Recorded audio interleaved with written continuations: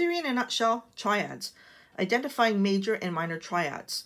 Augmented and diminished triads will be dealt with later. Okay, so a triad, or triads, are 3 notes played together and arranged vertically in thirds. Boom, boom, boom. I call it snail person position. When it's in root position like this, boom, boom, boom. Line, line, line. You can have space, space, space. This triad is in root position, meaning the root note is on the bottom, and this one is a major triad. I'll tell you why in a second. We call the bottom note root when it's in the snail person position. We call the middle note the third and the top note the fifth. So root, third, fifth. Really important. Okay, a major triad. Major triads have a major third right here and a perfect fifth right there. So both these top notes work in the key, fit into the key of G major. G major is 1 sharp. You won't always have a key signature when you're trying to figure out your triads, but here we do. G major is a B natural, D natural. It's a major triad. Major third, perfect fifth. Okay, so the upper 2 notes are both in the key of the bottom note. A minor triad. So this time I put a B flat there. Flat right in front of the B. So we still have the G, B, D, but this is a B flat now. So minor triads now have a minor third, but we still have the perfect fifth up here. Okay, so the third of the triad, the middle one in root position, is a minor third above the root. The fifth is still a perfect fifth. So the difference between a major triad and a minor triad is this middle note right here when it's in root position, the third of the triad. Remember, root, third, fifth. The third is a half step lower, making it a minor third from the bottom note. Okay, now, in major keys, the tonic, subdominant, and dominant triads are all major triads. Really, really important to note this. Okay, so here we are in G major here. This is our tonic triad, GBD. GBD, that's a major triad. Anytime you write a triad on the tonic note of any major key, it will be a major triad. Anytime you create a subdominant triad in a major key, it will be a major triad. Same with the dominant. Okay, now this is really important for work in cadences and things in different keys when you're trying to figure out maybe root quality chords or functional chord symbols. You have to know that in majors, tonic triads are always major, subdominants are always major, dominants are always major. Now here's a minor triad for us. In minor keys, now this is E minor, of course, because that's a relative to G major. Hopefully you know that by now. G major, E minor. The tonic triad is now a minor triad. That's why I have the lowercase Roman numeral down here. When you build a triad in any minor key on the subdominant note, it will be a minor triad as well. So that's different than the major. It kind of switches for those ones. And then when you build a dominant triad in a minor key, and we almost always use, for this kind of thing, we will always use harmonic minor, you will be raising that middle note, the third note of the triad, the third, root, third, fifth. You'll be raising that third by a half step because it's the leading tone. And that will make the dominant triad major. Very important. This happens all the time, and in the exams you might do, the RCM exams or other exams, you will have questions like that, and a lot of you will forget to raise your leading tone. Please remember, in a minor key, a dominant triad is major because we always raise the leading tone. Now, a bit further with these, to identify a major or minor triad, just like intervals, think in the key of the root. Is a third of the triad above the root, is it a major or minor third? And if the triad's not in root position, put it in root position if you need that visual. This we'll kind of talk about in a minute. We're going to talk about inversions in a sec. So let's look at this. Here's D, F, and A, root, third, fifth. So I'm thinking in D major. Is F a major third above D, or is it a minor third? Well, D major has an F sharp, right? That's an F natural. It's one half step lower. It's a minor third. That's a minor third. So this is a minor triad right there, DFA. If it were major, there would be an F sharp. This one, FAC, you see there's no key signatures anywhere, so we're just dealing with these triads as they come, not worrying about a key signature. FAC, Well, F major, you ask yourself, is the A natural in F major? It is. So this is a major triad because F, A, C, all those notes are part of F major. We're thinking in the key of the bottom note of the triad. If it were minor, you'd have to have an A flat there. This one, E, G sharp, B. I hope you're thinking that's got to be major because E has a G sharp in it. If it were minor, it would be a G natural. And last but not least, this one over here, A flat, C flat, E flat. Well, how many flats does A flat major have? I hope you all said 4 flats in your head, or maybe even out loud. So there is no C flat in A flat major. This makes that a minor third. Remember, these ones over here, the majors were major thirds. This is a minor third.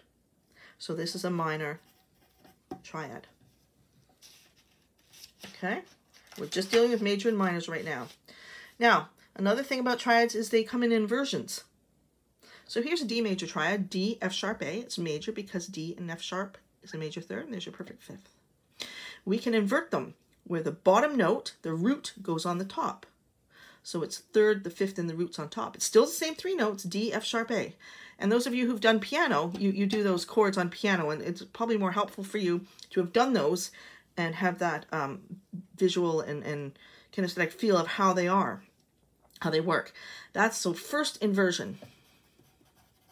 This is root. Now, when you take that third of the triad, which is now on the bottom for first inversion, and put it up top, you now have second inversion. You've inverted it again. So all of a sudden, the fifth's on the bottom. See, this A has stayed all the way through there. So the root went up top for first inversion. The root and the third went up top for second inversion. And to identify them, it's not hard because you can see there's a little space there. 1 up top is first inversion. 2 up top is second inversion. Okay, so first position or root position or root position has the root note in the bottom. First inversion has the third of the triad in the bottom, and second inversion has the fifth on the bottom. I'm just going to do a tiny bit more. Identifying triads and inversions without a key signature. Okay, my suggestion to you is if you're not quick enough at it yet, put it into root position. Make sure it goes line, line, line, or space, space, space. So I brought that A down, which is the root. So now I know the root is A. So that's the root. And I can say to myself, is that A to a C a major third or a minor third? Well, I know it's a minor third, so this is a minor triad in first inversion. First inversion, because that root's on top. This one, 2 of them are on top. So we can either throw this one up there, which I think we'll do. So now when you have it in root position, line, line, line, you see the root is D. And you ask yourself, is D to an F sharp a major third or minor third? It's a major third. So this one's a major in second. Hope you got that. 2 are on top, second inversion. This one, okay, let's bring these guys up. So it's a B, first inversion, so we know that's the root. D, F sharp. Well, is a B to the D a major third or a minor third? It's a minor third. So we have another minor in first inversion. This last one, I'm not going to put it into root position. For those of you who don't need to do that, you can just say to yourself, well, that right there, I know that that is the root because I know it's in second inversion. That's an A flat to a C.